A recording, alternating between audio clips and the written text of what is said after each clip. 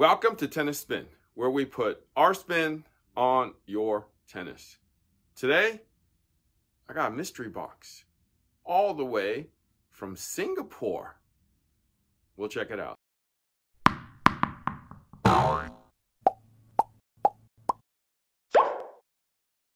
Guys, check this out. From the Singapore post office. So this is from Singapore. I don't want to show you the top because he probably doesn't want his identity shown. But it's from Tan Yi Feng James. And he sent this box all the way from Singapore. Oh my God. So it's a mystery box to me right now because I don't know what's in there. I'm going to take the box out sealed and share it with some coaches and see what we get. All right? All right, guys, so I'm on the court. Lucky enough to have my man, Coach Chris, here today with me.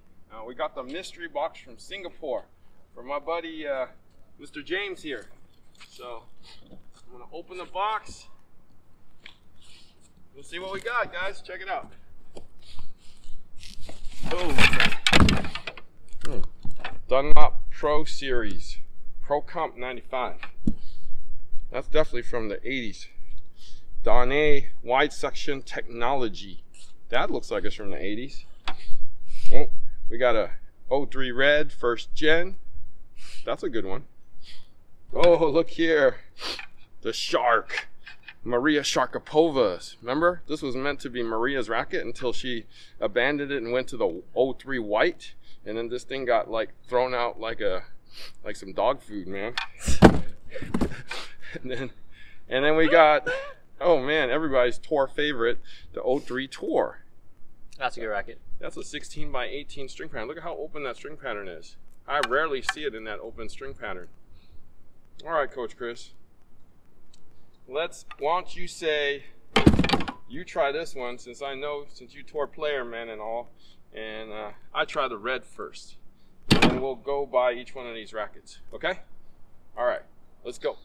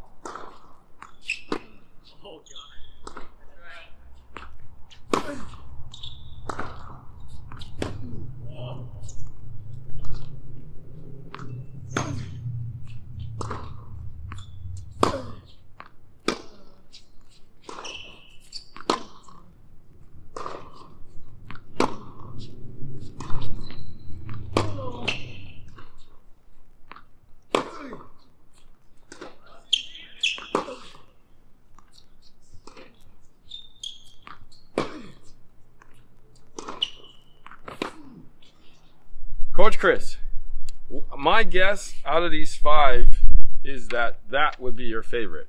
Absolutely. Talk to me about that racket. So I actually played with this growing up too as well. I thought this is the racket that in the clinics I would go to a lot. It feels just kind of like the Dunlop CX200 too in terms of the weight and swing pattern and the except for now this one's 16 by 18. overall, this was really good. Like, it felt good while I was hitting with it. And just, yeah, very solid racket overall. So maybe I would probably weight it up now thinking about it. But it's good that I was able to kind of take a trip back memory lane, because this is probably one of the first rackets I was hitting with too as well growing up. So I agree. This is the best of the bunch here in terms of like a player stick, right? This is a player stick. I'm not that good of a player anymore, but it's a good stick. Never was. At least. Yeah, never was. Who cares? But I actually like this stick. Let me hold this. oh, Anyways, I actually like this one today. Just kind of counter punching with this guy here. He was like hauling off on that, and I was able to defend really well with this red. So I love this red racket. I forgot how good this felt. A little bit slightly bigger head. There's a 105 on a thicker beam, as you can see. Now, those two are definitely the winners. What'd you think of that red, Coach Chris? again, yeah, both these Prince rackets are pretty stable. Like, I still think you can, like, if you have a few, you can still go out and play with these. They're great. This one in particular was a little bit light on the lighter side. I did still feel like I was getting a lot of power through this one. But it is a little lighter on this one. This reminds me of kind of that what do you call it? Almost reminds you of kind of the Pure Drive a bit too as well, in terms of kind of like that power of it. So like a bigger Pure Drive. Yeah, like 107. Yeah, there you go. Yeah, 107. Yeah. All right, so let's talk about the illegitimate child that was in Maria's hand for maybe a year. Okay, they put a whole marketing campaign around this shark. It would be categorized as one of my worst rackets in history because it just is not very good. Okay, this particular one is an oversized racket. It's ultra light. They put the word turbo in here somewhere. I don't know why, because it went through the air so fast, but when it hit the ball, it was like no guts. Okay, so I mean, I just, it's all right for a beginner. That's all I gotta say. But to put this in Maria's hands, that's kind of a disgrace to Maria. Okay, what'd you think of that? Yeah, good thing good thing Maria didn't end up going with this racket. It's like, it reminds me of a coaching racket. It's really an oversized head. I guess I can see the appeal to like playing with it. You get that kind of power.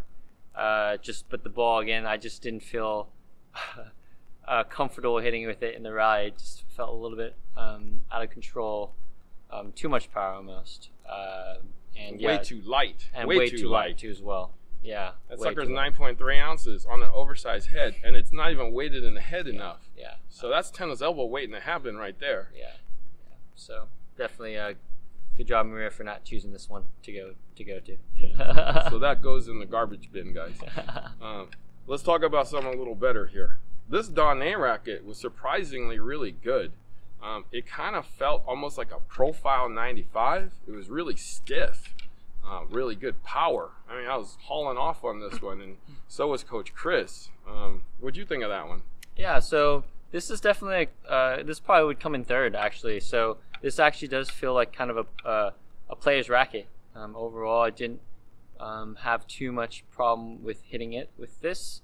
It's just kind of outdated in terms of like the paint job and everything like that. But overall, like the beam and the stiffness of the racket is definitely kind of close to kind of what you see in modern day and what you have on the shelf too as well.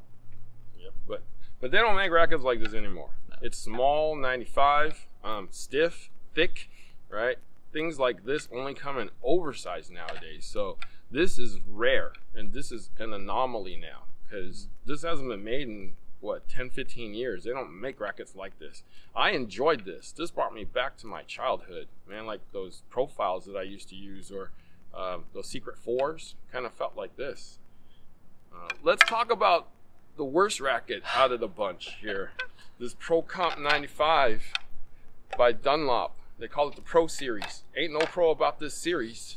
Oof. You know, it's like a wet rag. You know, like you're slapping around a wet rag. You know, it's like flip flop, man, this thing was so freaking flexible. It was Yeah. like worse than a wooden racket. Yeah. What'd you think of that sucker? Oh man, it was super bendy. Like after hitting with it, like the flex of the racket just threw off everything. So I didn't feel like I can get anything away with, like, unless I didn't hit it in the sweet spot. I felt like I didn't get any, like, you couldn't get away with hitting it, badly. So this racket, not really sure why this was made like this, but I wouldn't definitely.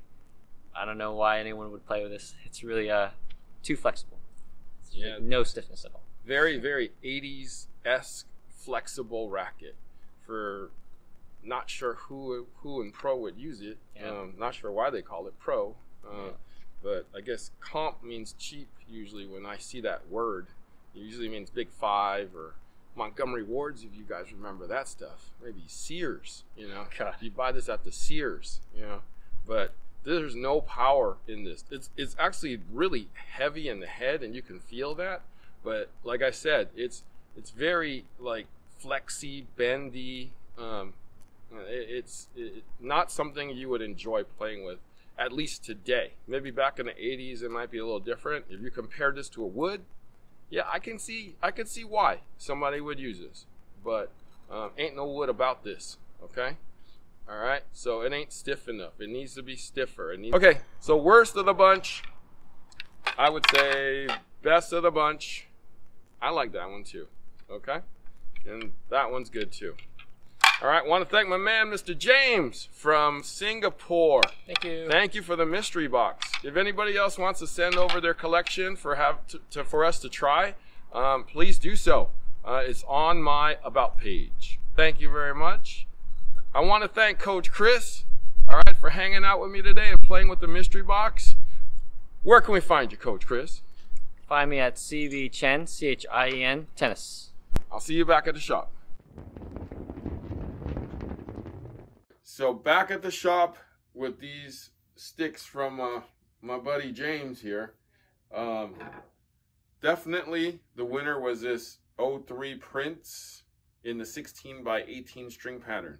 This brings back a lot of memories to us. This was one of the top rackets back in the day, and it felt really familiar. So this is one of those rackets that we all kind of played with at one time or other. And we're talking about probably 10, 15 years ago, probably close to 15 years ago. 16 by 18 on this string pattern though. See how big those squares are? So if you got one of these lying around, that's a hidden gem right there. Break it out and play with it. All right, the Shark. Remember Sharapova was promoting the Shark? That didn't last very long. This is the oversized Shark though. So this was the light, easy to play with Shark. This is more for kind of more power, lighter, not quite our cup of tea, but definitely, it did well because Sharapova promoted it. The red, this is the original red. Before they started doing crazy stuff to it. So again, more of a recreational type of high-end racket, but great racket overall. Now some of these rackets, this Dunlop brings me back a while. This Pro Comp 95. I think this is from the early 90s to the late 80s. Good kind of an intermediate stick, 95 for more control. I don't know much about this one because I didn't sell it back in the day, but played well. 95 control, 100% graphite from what I can see. Don A, they call it wide section technology. What's this one even called? It just says Don A wide section technology. So this kind of looks like a profile, like a version of a profile. I guess it's called a Graphite Classic, as you can see up there. The grommets remind me of like a Prince, kind of a Lightning or CTS approach perhaps a thunder stick, but it looks more like an approach or a lightning to me. And it kind of felt that way. It kind of felt like profile meets lightning. So lightning profile from Don A. But, you know, not bad. I mean, anything in the mid that's semi-stiff, I'll like. So, you know, good sticks. Shout out to Tang, Yi, Feng, James for sending me these. Greatly appreciate it. All right. Thank you for watching Tennis Spin, where we put our spin on your tennis.